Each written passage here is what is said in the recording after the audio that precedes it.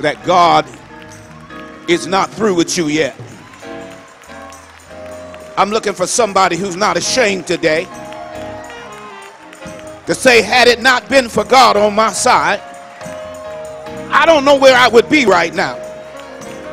But by his goodness, by his mercy, by his grace, I can stand here this morning and say it's not over, because God hasn't said so. I'm looking for some folks just to wave your hands a little bit. I'm looking for some folks that celebration is down in your heart. Father, thank you today. For 44 years is not a short time in our lifetime, but you've been grateful and faithful, and you've been merciful, you've been kind for 44 long years. And we say thank you. You didn't have to do it. You did it because of your mercy, your grace, and who you are. Today then we give you thanksgiving. We give you praise. We give you honor. We give you glory. Lord, if we didn't thank you today, if we didn't praise you today, the rocks would cry out. But I'm going to cry out on my own and say thank you for where you brought me from. You brought me from a mighty long way.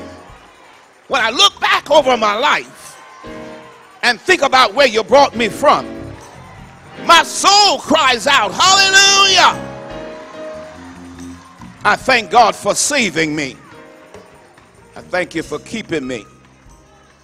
Lord, time would not allow us today to enumerate all the things that you've done for us. From Douglas Street to Thornton, to Brown Street, to J.C. Penney's. We just don't have enough time to thank you. And if I had 10,000 tongues, it wouldn't be enough to give you praise. I think about the things that you've done for us, individual blessings, wonderful miracles, healing, comfort, deliverance. What a mighty God you've been. And we say thank you. Now for a few short moments, open our hearts to the word that we'll be looking at today. And whatever is accomplished, we're going to say yes to your will. Thank you for those of us who have gathered today. You kept us from dangers we could see, some we could not. Thank you for folks who might be visitors today. We're glad to have them. And we just celebrate you and place this in your hands. In Jesus' name, we pray and give thanks. Praise God. And amen. Go ahead and be seated on this celebration of 44 years of God's faithfulness. I was talking to one of my friends this morning, and we had a good laugh. He said, it's the 44th anniversary. Oh, God bless. He said, who preaching today? I said, Josephus. He started laughing. He couldn't stop laughing. I said, we don't have a lot of money, and I ain't paying nobody else. And they said, Bishop Joey, do you believe in free speech? I said, yes. They said, come give one. The importance of the church is captured in the words of Jesus in Matthew 16 and 13. When Jesus came to the region of Caesarea Philippi, he asked his disciples, who do people say that the Son of Man is? Well, they replied, some say John the Baptist, some say Elijah, others say Jeremiah or one of the prophets. And he asked them, who do you say I am? And Simon Peter answered, you are the Messiah, the Son of the living God. And Jesus replied, you are blessed, Simon, son of John, because my Father in heaven has revealed this to you. You did not learn this from any human being. Now I say to you that you are Peter, which means rock, and upon this rock I will build my church, and all the powers of hell will not conquer it. May the Lord add a blessing to the reading of his holy word. Word of God. Go ahead and be seated. If it's good enough, you can get back up. Because some Roman Catholics use these verses to substantiate the office and the succession of popes, Protestants have gone to great lengths to reinterpret what seems to be very obvious. And since I'm not reading this text to talk about the small picture but the big picture, I'm going to skip all the debate and announce the obvious. Jesus is still building his church. It is still the church age. And literally the gates of Hades, the powers of death and hell, will never conquer Christ's church. I'm just going to stop there because I think somebody ought to just clap your hands or at least celebrate it. Now, you can like it or not. You can agree with it or not. You can join with it or you can work against it. But Jesus' thing is still his church.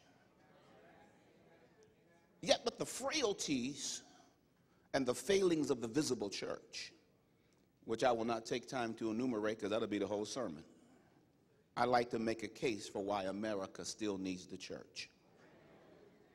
You may not know this, but the whole American experiment is built upon citizens having some level of morality. It leaves us with a very important question: what is morality? And I'm going to go ahead and define it because I don't think America knows what it is.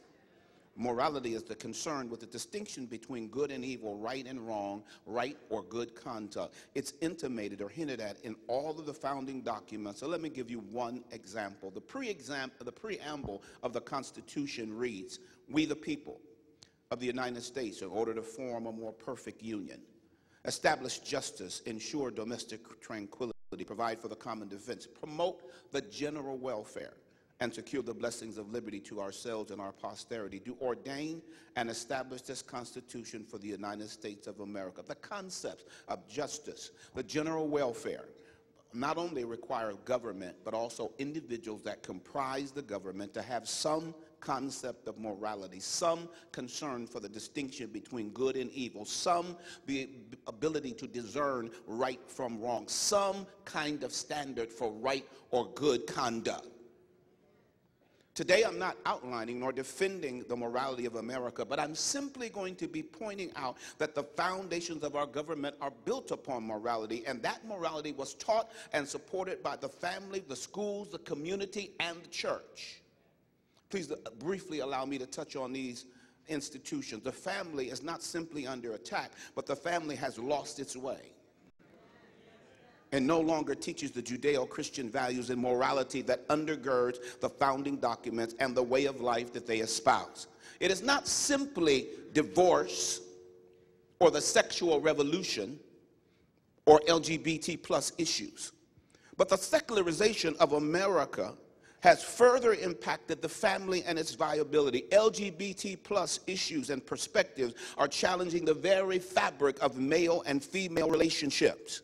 Don't worry, I ain't going to preach about that today. I'll address it in the Counterculture Club this particular summer. This sermon is not to delineate the troubles of the American family, but to simply point out the difficulties that we have. The family no longer teaches, the family no longer supports Judeo-Christian morality. Can I move to the schools? Thank you. One hand clap. Thank you.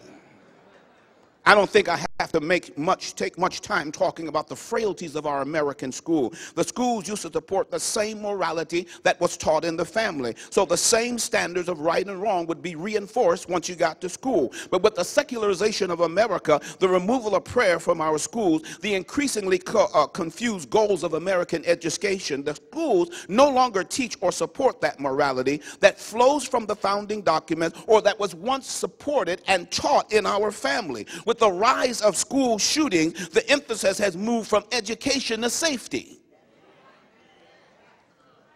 And we can't even ensure that. We have young people leading a charge to make our schools safe while those in Congress and the halls of justice can't figure out what to do.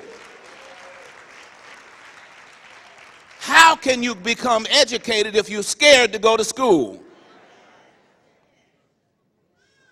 Can I move on to the community? I'm going to be brief today because it's celebration day. I got to leave a lot of time for shouting. The community taught and reinforced the values and the morality that undergirded the founding documents and was taught and supported by the family and the school. But the community no longer teaches and supports the morality of the family or the school. Can I use sports for an example? Little League sports used to reinforce the values and morality that was taught and supported by family and schools. Is anybody hearing me? If you follow this, you will see something was taught at home that was reinforced at school, that when you got to Little League was reinforced again. The Little League coaches, whether we're discussing baseball, football, or some other sport, would be teaching the values of hard work, playing by the rules, fair play, all those kind of things. But today, the ultimate value that seems to be taught is win at any cost. Winning is more important now than how you play the game. It doesn't matter how you play as long as you win. And we don't remember losers. We only remember winners. So I got problems because the Little League is now in competition with Wednesday nights and Sunday morning worship times. 40 years ago, that would not be a problem, but today it is. And now we're having discussions with millennials and mosaics, and they didn't do it. They're just doing what they do. But we, the church, have to figure out how to respond to the fact. And I was in a discussion not too long ago that were saying, well, we just got to get with the time. Just change the church time and move on. Won't be no problem. Well, that's a solution, and I'm not opposed to the solution. The problem is if we change everything and move everything according to current standards and what everybody wants right now, we'll end up losing the whole thing and what it's all about. There are some times that ought to be sacred and ought to be set apart so that no one and nothing can touch them. But we don't have any sacred time. We don't have any sacred things anymore. I don't know when that started, but it seemed like it started to me. One of those times was in Living Color. They started making fun of everybody and everything. Nothing was off limits. And so those three institutions, the family, the schools, and the community, are no longer teaching or supporting the Judeo-Christian morality that is connected to the dream of the founding document. People that don't understand in America, we're crying about what's going on in Washington, D.C., but don't understand that in the populace, people are not supporting the morality that used to be, that was undergirding everything that was going on. So what we see now is chaos. But it's not just chaos in Washington, D.C. It's chaos across America because we don't know what's right and wrong anymore. Well, what about the church? I believe the secularization of the church is equal to that of the family, the schools, and the community. Instead of teaching and supporting kingdom-based morality, we have capitulated to the pressures of the supporting culture and are trying to accommodate the world rather than stand as a countercultural expression of the kingdom of God. Now, we want to do what the world does, and because we want to put, excuse my French, butts in the seat, we'll do anything we got to do in order to get people to come to church. Y'all not going to like me today, are you? We just got to get you here. If we got to sell popcorn or have bingo or whatever we got to do to get you here, we need to get you here because the gospel won't get you here anymore. And so we end up looking just like the world, using secular methods and secular ways to try to bring people to church. And if you do that, in the final analysis, you'll end up bringing about and creating what the world creates. If you use their methods, you'll create what they're creating. You know what they're creating? Consumers, not worshipers. So therefore, people now come to church and pick church not on the basis, did God send me to the church, but what kind of choir do they have? Do they have a gym? What kind of children's ministry do they have? And we're going to pick it on the basis of services that are passed out to me rather than God calling me. Did God call you for me to serve you or for you to serve him? Touch your neighbor and say, I'm so glad when he get done, I'll be.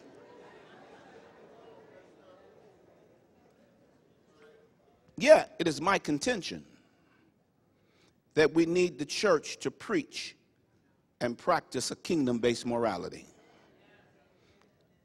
I'm not saying we don't need the family. I'm not saying we don't need schools. And I'm not saying we don't need the community. But this is the 44th church anniversary, not the 44th community anniversary. So I'm talking about the church. We still need the church to preach and practice a kingdom-based morality. What's going on in America is a direct reflection of what's not going on in the church.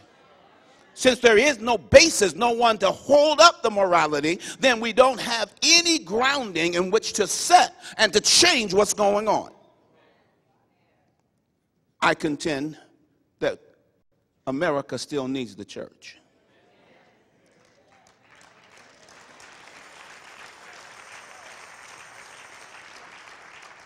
There was a day when you couldn't come in our neighborhood and find people who didn't go to church.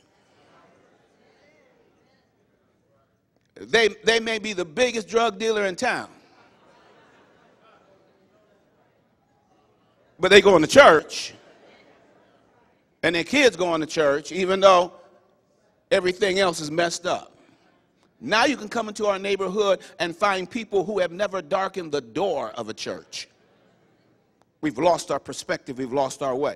We say, why do we need the church? And why does the church need to continue to preach? First, we're commissioned to do so. And secondly, we are in a unique position to do so. With the family failing, the school slipping, the community collapsing, the church may be the last hope for America. America still needs the church.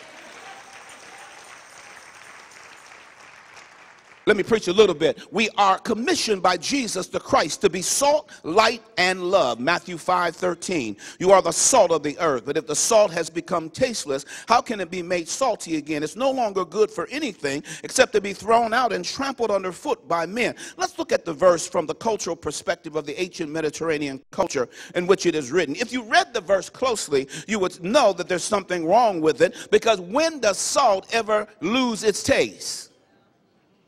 Salt is salt.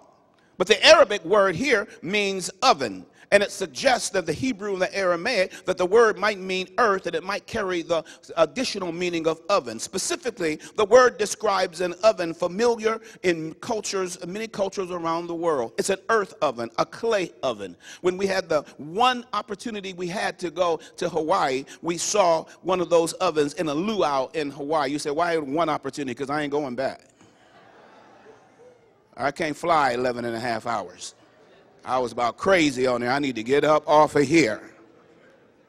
Perhaps Jesus can be more correctly understood to say, you are like the salt in the earth oven, or you're like the salt in the hearth. The word hearth signifies the floor of a fireplace, especially as it extends into the room. However, knowing the Aramaic word might mean earth or dirt or oven still is not enough. One needs to know how such an oven works in the Mediterranean world. The fuel used in that oven is not wood, which is not plentiful in the ancient Israel, which begs the question whether Jesus was a carpenter. And the Bible doesn't say he was a carpenter. The word that is used is that he's an artisan. He probably worked in stone.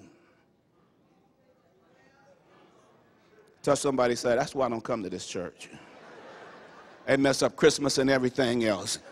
He's a carpenter. Everybody knows he's a carpenter. There's not a lot of wood in the Mediterranean area, but there was a lot of stone projects going on. So one of the things you need to know, the fuel that's used in this oven is not wood. It's not plentiful. But they used, or charcoal, it wasn't plentiful. But what was plentiful was camel and animal dung, of which there is a steady and abundant supply. One of the household duties of young women during that time, forgive me sisters, was to collect dung, mold it into patties, and prepare it for fuel by salting it and letting it dry out in the sun. So you can thank God that you were born now, not then. Because think how good would you have been at making dung patties. At the base of the oven itself is a block of salt.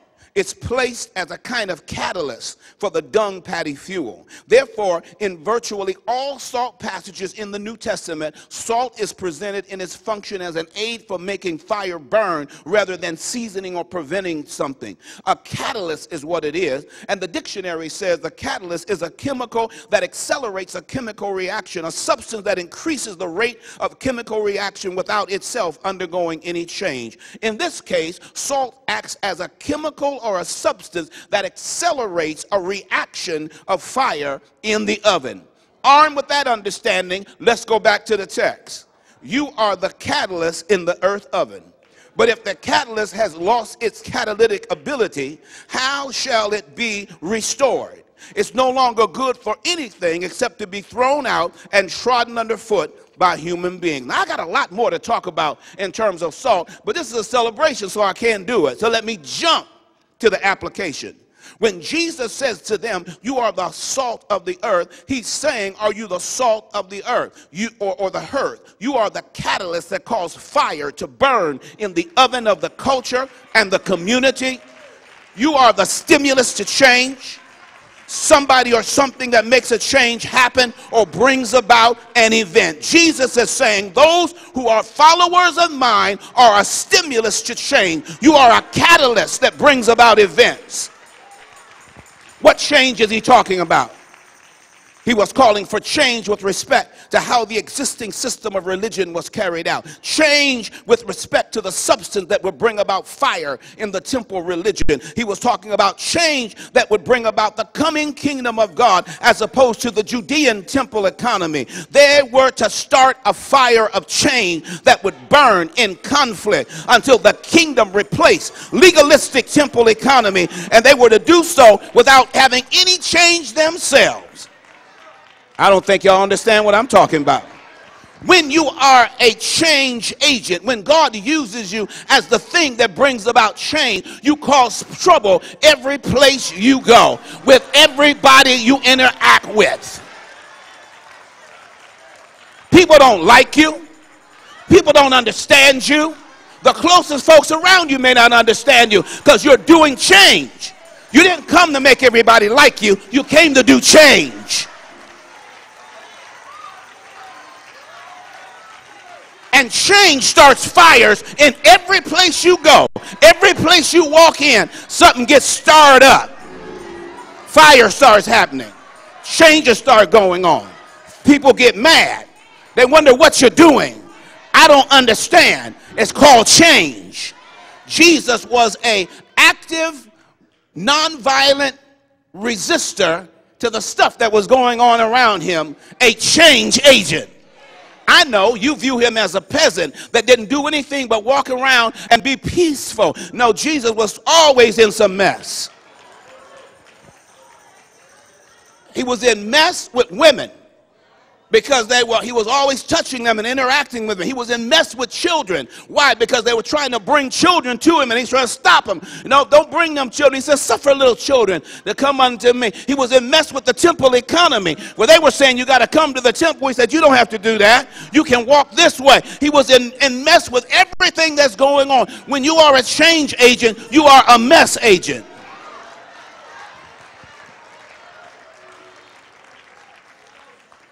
And you're going to have to ask yourself a question. Are you willing to do that? Because it's going to be painful. And in some places, you're going to have to walk alone. I'm just looking. I'm just trying to see who's in here. They're really there or not. Are you the salt? Are we the salt of the earth? Are we the catalyst in our spheres of influence that cause fires of conflict that changes everything with respect to the kingdom?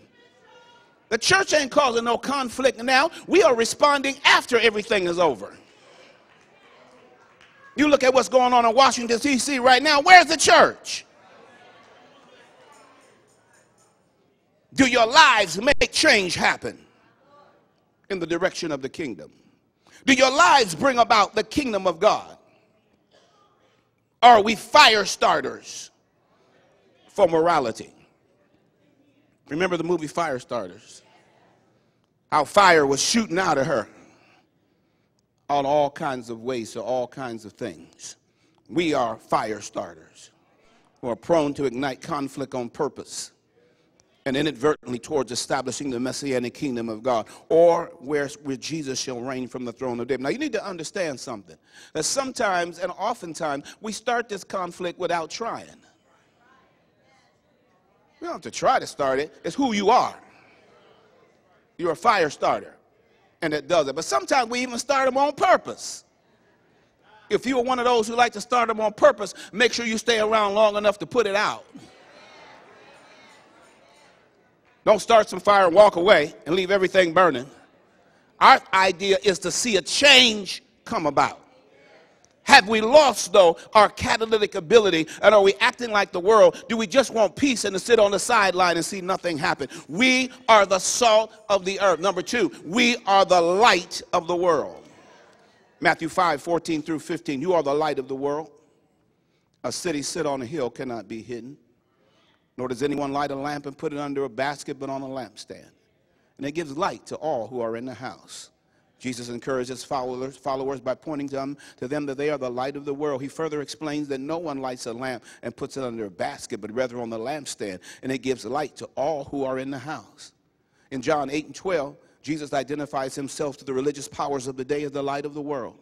He was the moral, spiritual, intellectual light of the world. He came to penetrate the darkness of evil, the darkness of this world. His followers, following his footsteps, are to be the moral, spiritual, intellectual light of the world. We are the spiritual light of the world. We ought to be the intellectual light of the world. We ought to be the moral light of the world. And the morality of the kingdom of God is to be shined in this world to light all the house of the world. The problem we have in America today is that there is no morality, and there's no place to look for the morality. There's nobody teaching morality. There's nobody standing for morality. And yet we keep asking America, what is America going to do? Morality must undergird that. We must have some idea about what's right and what's wrong, what's good and what's evil, what ought to be done and what not ought to be done. Lord, I wish I had a celebration message. I'm trying to tell you why America still needs the church. I'm trying to tell you why it's still important and why the devil's still doing everything he can to stop the church, to undermine the church, to destroy the church, to hold it back, to steal its influence, to take away from its power and its effect. He's doing everything he possibly can. And sometimes we just don't seem to get it, that this is a spiritual warfare. What kind of warfare did I say it was? It's a spiritual warfare, and the devil will use anything, anybody, whatever, to undermine and to destroy what God's trying to do. Finally, you can come back next Sunday. I'm preaching quick today. We are to teach and practice the powerful oxymoronic morality of love.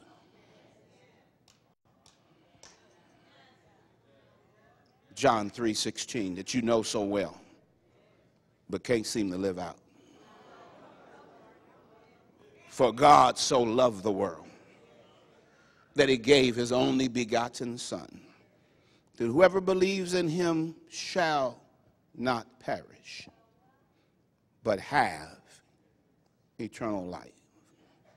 Love is a moral power that empowers us through the Holy Ghost to sacrificially give for the well-being of others.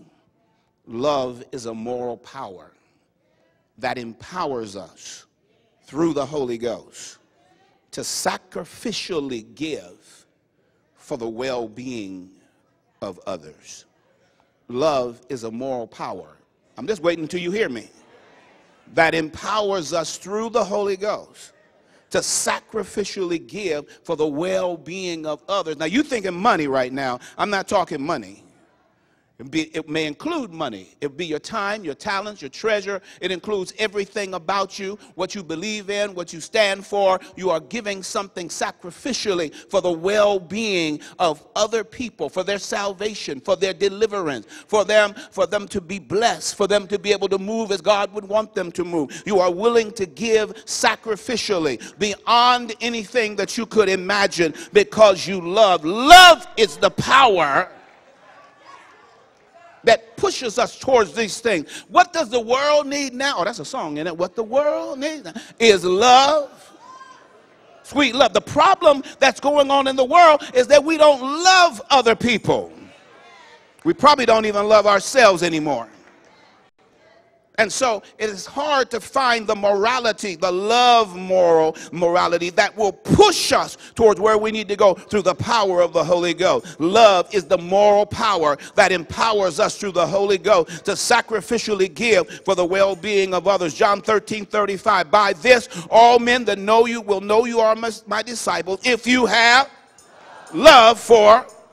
Love is the touchstone. It's the true measure of Christian discipleship and Christianity. There is one supreme way that we demonstrate that we are disciples of Jesus, and that is what we love one another. You don't demonstrate you're a Christian by being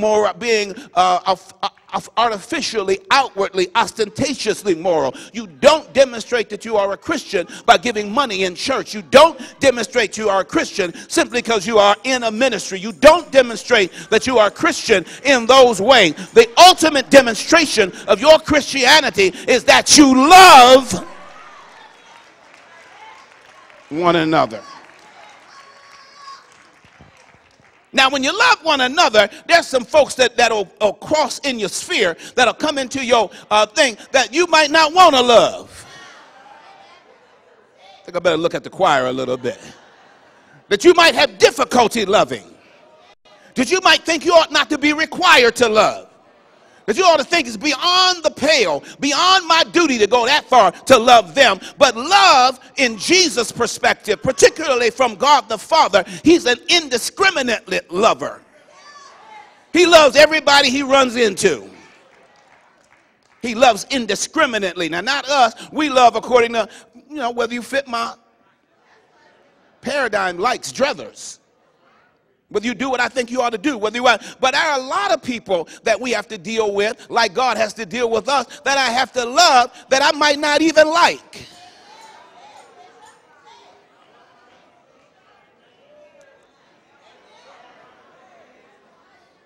God loves you, and you got issues. Your attitude's not right. You stay angry and tore up half the time, but God still loves you. You're not doing what he ought to do, what he wants you to do, but God still loves you. You failed over and over again, but God still loves you. Then we in turn ought to turn around and demonstrate his love by loving one another. Y'all, wait a minute. I think y'all lost. Let me go back. Why does America still need the church? That's what I was talking about. And it's because we are commissioned to do what we're talking about, and we are in a unique position. We are salt and light. That's the only two we ever been taught. Now I'm talking about the third one. I'm not getting a lot of amens. And love. There's a lot of folks going out trying to be moral without any love. Trying to be the light without any love. That's the reason why the LGBT plus battle that's going on right now is so messed up. Is because when we start talking about LGBT plus issues, we do it nastily. I'm not talking about what we believe. I'm talking about how we act. Therefore, it's tough for me to take what you have to say when you're acting that way without love.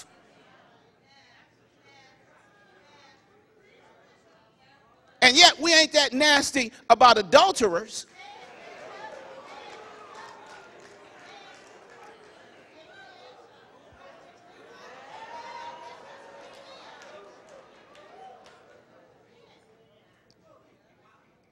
right, I shouldn't have said that. Love is the touchstone. It's the measure of whether we are, of what it looks like to be true Christians of Jesus Christ. Love is the only morality that exhorts us to love our enemies and to pray. So let me give you Matthew 5:44. But I say to you, I don't even know why I'm going to read this, but I'm just going to do it because God called me to. I'm going to get on out the way. But I say to you, love your enemies.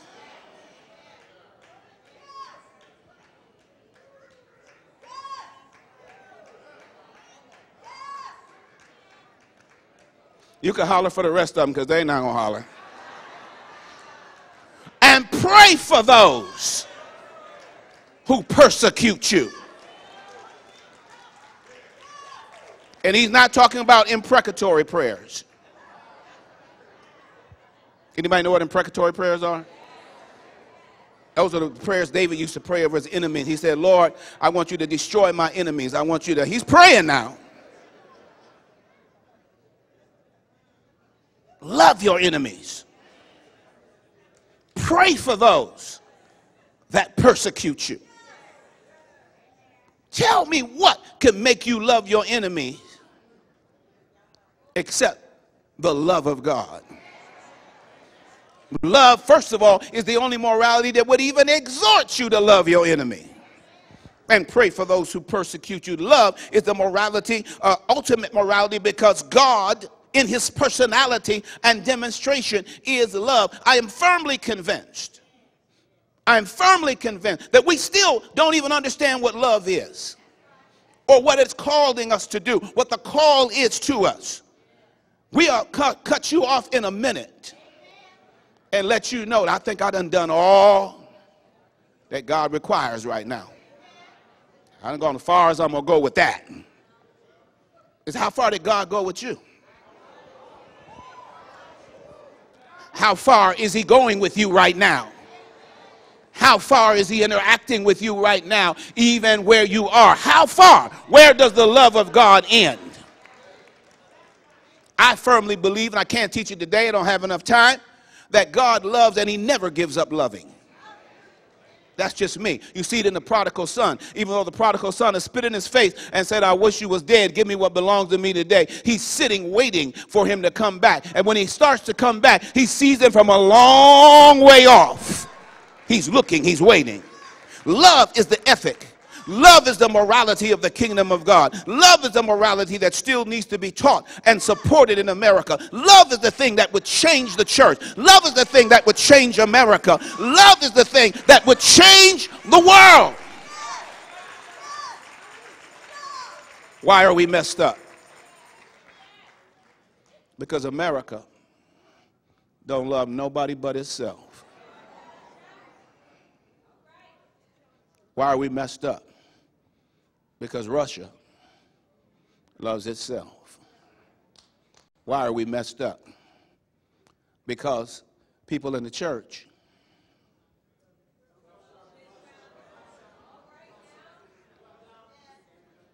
Why are we messed up? Because love is not the motivating factor. It's not the essence. It's not that which driving us. It's not that which is the power that takes us where we ought to go. Now, I want to stand here with you, so I want you to say, I don't want you to walk away today and say, ooh, he preached so hard. Ooh, that was tough. I'm talking to me too. I'm a part of the church. I'm a part of this. And there are areas in my life where my love will be tested. I ain't getting no amens on that. Everybody is going to be tested. And everybody is going to be called to love at a point that's going to be the most difficult point in your life, and that without the power of the Holy Ghost, you would never be able to cross over into. You would walk away and be messed up. But if you look back over your life, we look back over 44 years and see how many times God has delivered you, how many times God has spared you, how many times God has come and rescued you.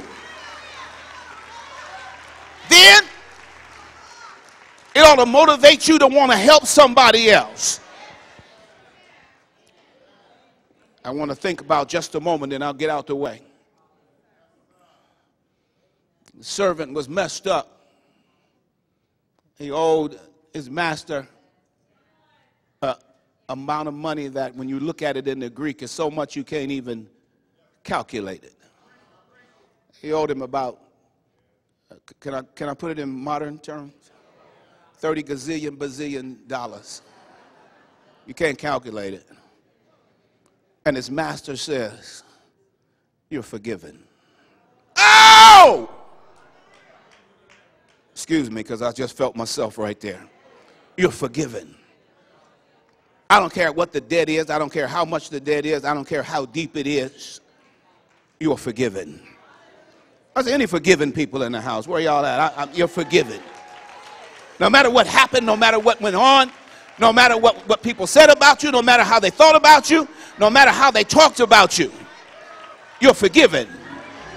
And you're glad about it. You're forgiven. And you don't mind shouting about it. Because God has given you something nobody else can give you. Glory. I'm forgiven. Every time I say that, I want to shout because I'm forgiven. Yes, I made some mistakes in the past. Yes, I've done some stupid stuff. Yes, I've sinned on occasion, but I'm forgiven. Glory, glory, glory, glory. Everything that I've ever done, past, present, and future, is forgiven in the blood of Jesus Christ.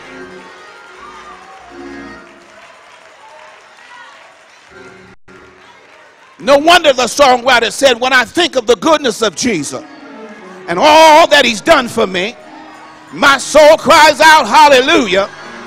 I thank God for saving me. When I look back over 44 years, I gotta say, to stand here today is the power of a miracle. I don't stand here because I'm sinless. I don't stand here because I haven't made any mistakes. I stand here because of the forgiveness of God Almighty. Because I'm forgiven, I stand on the healing and cleansing and forgiving power of Jesus Christ.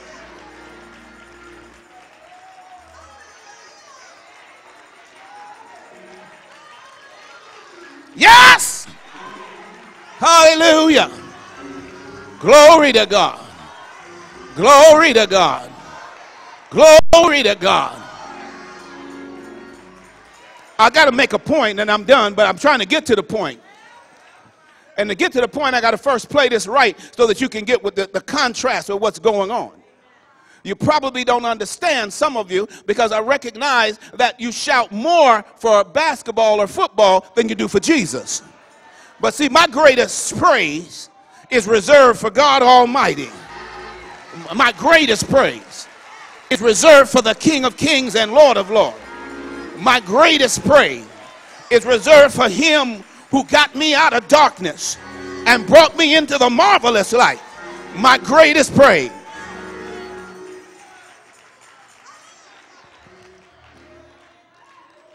Okay, that's the contrast. Now let's get the other contrasting point of view. You shouted. We've heard about the servant. He turns around, and his neighbor owes him $34.63. And he turns to him and says, you're going to pay me my money. And he grabs him by the throat, and he begins to choke him.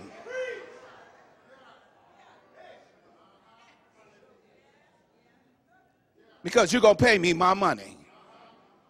Now, he's not recognizing he just got let off $1 billion, gazillion, trillion dollars, and he turns and takes it out on his neighbor.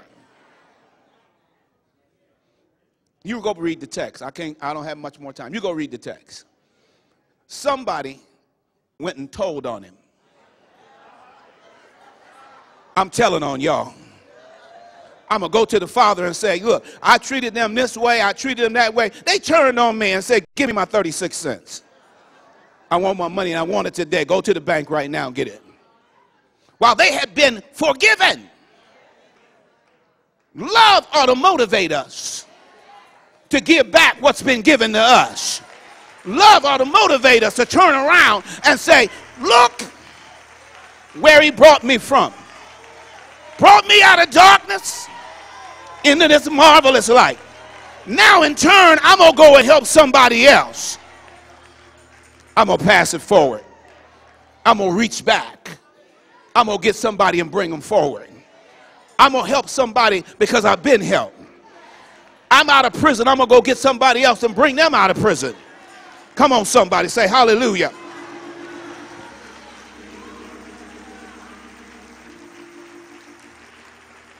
So,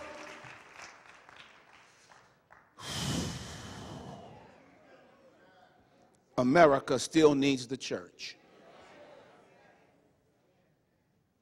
Because the church has the Christ-issued commission and is still in a unique position to continue to preach and practice a kingdom morality that is the necessary context to this ongoing experiment that we call America. Now is the day of salvation. Come to Jesus now. If you'd bow your heads and close your eyes, I'd like you to know this Jesus who died on Calvary. I'd like you to know him because he can broker a deal for you with the Father. And you can come into wonderful fellowship and relationship with God the Father. It's so simple and yet so powerful. All you need to do is say, Lord Jesus, I'm sorry for every sin that I've sinned against you. Come in my life, save me. Make me the person you want me to be. Thank you for dying on the cross for me. Thank you for the gift of eternal life. These are altar workers that are standing here. All they want to do is pray with you to make sure you know what it means when you trust Jesus to be saved. And if you want to make it public, they are willing, they want to pray with you. You need a church home? They want to pray with you. The rest of us ought to thank God that we're forgiven, that we are salt, that we are light, that we are love. And it's a season for you to be blessed. After 44 years, it's time for you to stop being messed up and start being blessed.